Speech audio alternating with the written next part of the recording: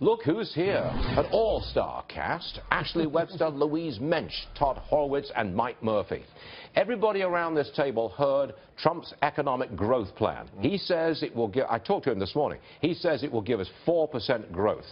Mike Murphy, do investors like this plan? Does it have any relationship to today's market? I don't think it has an immediate impact on us because I think a lot of people are very skittish on the overall election. People don't know how it's going to turn out, and I think a lot of people are still divided on the outcome. However, when you look longer term, Stuart, this tax plan, Trump's tax plan, is positive for growth. It brings money from overseas, U.S. corporations, back into the U.S., and it does something that makes everyone's life easier. It simplifies the tax code. Whether you're Republican, Democrat, black, white, rich, poor, a simpler tax code is good for you.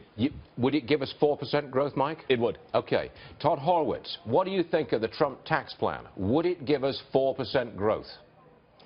Good morning, Stuart. Yes, I believe it would. I think it'll have no effect on the market immediately. In fact, I still believe the market is going significantly lower from here. However, I think long term, it's going to show some growth. It'll show building, and if he gets the rest of his plans in, I think that'll be great for the country. Once we see this correction, I think we can rebuild, and we will get 4% growth. Louise Mensch, your reservation is about trade, because he says he'll renegotiate trade deals. You don't think you think that's protectionism? Yeah, the way he's talking about it is protectionism. I think he should really embrace the capitalism like he has done through his business career and say not only is he going to cut taxes here, but he's going to increase trade with the world so the overall economy can grow. And the thing the market should really hope is that he pushes Clinton a bit to the right. This tax plan is ambitious. It's a big cut. Hopefully Clinton will feel on some level she has to do something to try and at least come close. Will the Trump growth plan help the market if it looks like he's going to win as we get closer to the election? Yes.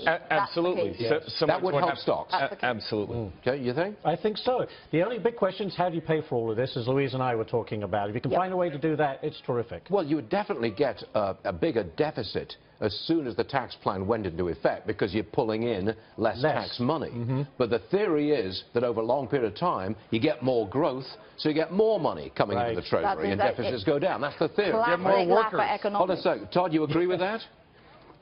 You get more workers that make actually a real living wage instead of minimum wage. So if we can put people back to real jobs and have them really making good money, they're going to be happy to pay taxes. They're going to pay a much bigger tax penalty, even though the taxes are reduced. So it works out better. It creates the velocity of money, which is what we're lacking. To me, it's all about growth. You give me 4% growth for a couple of years, and that's what I want. That's what I want to see. Well, the way to direction, get that is tax cuts. The direction we're going right now obviously isn't working. The deficit's just getting way out of control. We have to rein it in some way. Okay.